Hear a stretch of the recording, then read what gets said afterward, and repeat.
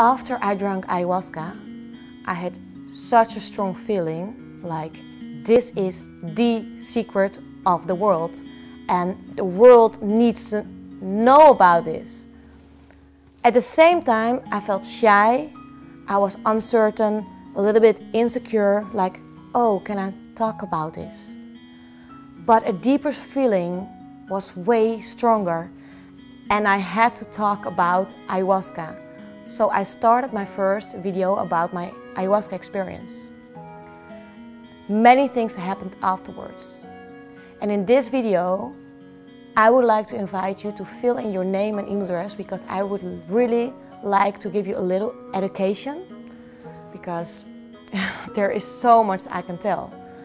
But it's for a reason that people are doing research about ayahuasca, that so many people are joining a ceremony. It's not just a hype, it's something that it's a calling from inside. And I would love to tell more about ayahuasca. I love to show more about ayahuasca. So again, please fill in your name and email address and I will tell you everything I want to share.